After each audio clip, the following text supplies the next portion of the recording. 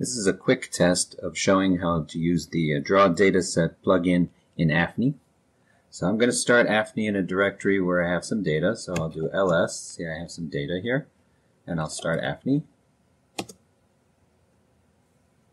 And once I start AFNI, I can get into the Draw Dataset plugin two ways. I can right-click over any image, and there I can click Draw ROI plugin. Or I can do it another way. I could do Define Data Mode, Plugins, and then Draw Dataset. This brings up the exact same plugin. So let's do that here. And here we just go through it from top to bottom. So at the top it says no dataset. We're going to choose whether we want to copy an existing dataset or use the dataset as is. So if we're going to use the dataset, we won't make a copy of it. We'll just use the dataset. And then we have the choice whether we want to zero out the values or use the data. So if you're starting to draw regions from scratch, you would use 0, make everything 0 within the grid of the starting dataset. Or if you wanted to change an ROIs that you've drawn, you can use data and it will just copy the data into it. And we're usually going to show this as an overlay, but you have the choice to look at this in the underlay instead. And then the final one here is as is. So this is the data format, whether you want to have it as byte, short, or float. If you're doing 255 regions or fewer, then you probably would pick byte to save space. If you're doing more, you would pick short. Probably won't use float. And as is means take the same data format as the data set that you choose to start with. So I'm going to choose byte here. And then I choose a data set for copying. Now here it gives me a choice of data sets. The data sets are all the ones that have the same grid as my underlay data set, so the one that's showing here. If I want to choose a different underlay, I would choose that here and then go back to the plugin. Okay, so here let's start with a nat plus a ridge, the same one that we're showing here, and we just pick something that has that grid. Okay, and you'll see that our color scale changed over here. Okay, so now we have the dataset plugin menu here, and the first thing to choose is how we draw. What value we're going to draw into our data set. So we can choose, you'll probably choose an integer. So the first value that comes up is 1, and we can keep that for now. And we'll give it a label. So this will be some ROI, and I'll just call it ROI1. Now you can choose what color to use for your drawing pencil or pen. Here, it's not the color that will be kept by the color scale, but while we're drawing, we can choose to color with a particular color. And then we have the filled curve mode as our default mode. You can choose among a lot of different choices here. Let me go back to the filled curve just to show you what that does. And let's start to draw. So when we go over to any of our slice viewers, we can draw on top of that, and we can choose either to use the pen, where we can draw with a left button, or we can choose to use a mouse and use the middle mouse button. Since I'm doing this on a laptop, I will use pen here because it's easier to draw with the left mouse button. Okay, so here, so I've got pen selected. And I will just try to draw, something.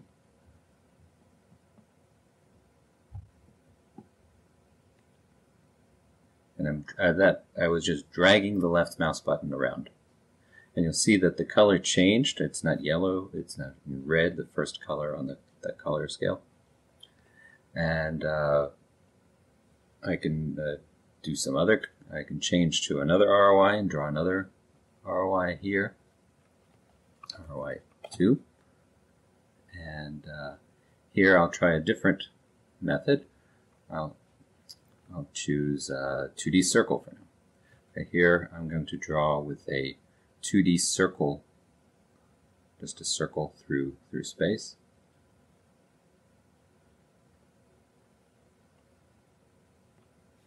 You'll see there's my 2D circle being dragged around. So these circles are 4 millimeter wide radius. And if I go to another slice down here, you'll see that I was only drawing on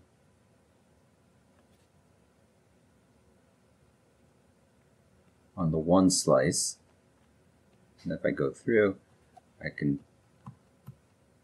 see that it's only on the one slice. If I want to draw in 3 dimensions, I can use a sphere instead. Or I can do this repeatedly on every single slice. But a quick way to draw in 3 dimensions is with a sphere. So now I'm going to use a 4 millimeter radius sphere. So I find this is a very useful way to draw in 3D.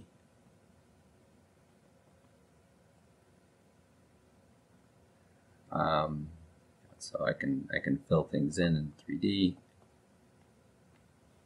Okay, so now I've drawn in 3D, and now if I go through the slices, you'll see it's on multiple slices. As I go away, it's less filled in.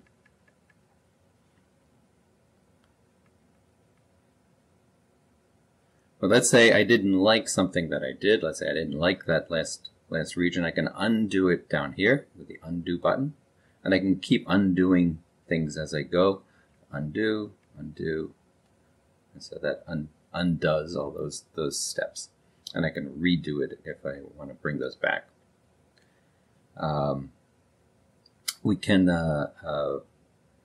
if we want to erase, we use the value of 0. So let me just change this to the value of 0. I can go down, or I can type in 0 here. And here I can erase with a sphere or anything else, but I'm going to use points, and you'll see what that does. Points, this is so you may want to take the edges of your region and just clean them up a bit, and so you can do that with points. So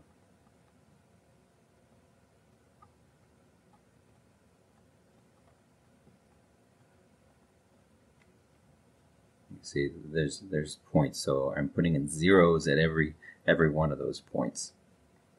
It may be useful to zoom in on that when you're drawing. I'm going to pan around, but to pan we have to turn pen off to pan.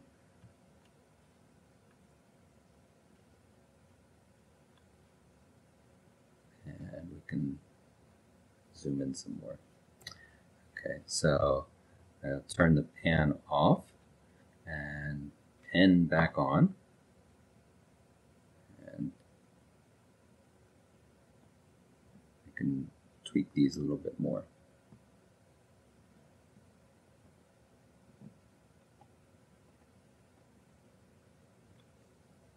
Okay, so those are some examples. We have this, I'll just go through some of these a bit more. Linear fill-in is if you don't want to draw on every slice, you can draw only on some of the slices, like every 4th slice or every 5th slice, or here it defaults to every 6th slice. And so the gap is 6 slices big, so between 6 slices. And it will look at the overlap between these regions that you've drawn every 6th slice. Okay, so I'm going back to this. Alright, so first thing I want to do is change the value to back away from 0 to something else. If I go back through the regions, I can have a new region. I'll call this one ROI 3 again, and let's see, I won't use the points, but I'll go down here and choose the atlas. So you can choose any atlas that's in your AFNI distribution, and if you click here, you'll see that it shows you the atlases that are in the default list. The AFNI atlas list environment variable sets that in your .fnirc file or on the command line. And then it can include things like the D99 atlas or the NIH Marmoset atlases, anything like that. So we can include things there, and we can choose a region.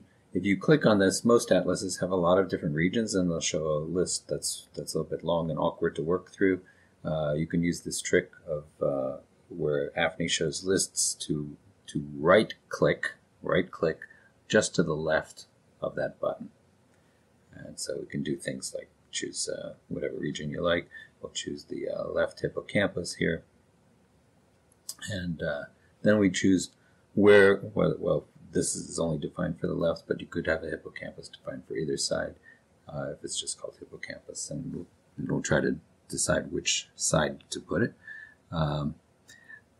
Then you select load, and you want to either overwrite it or infill it. Overwrite means replace the voxels that are set already, and infill means don't replace any non-zero voxels. So if you've already drawn regions in part of the hippocampus, it won't replace those. It will just fill in the rest of them.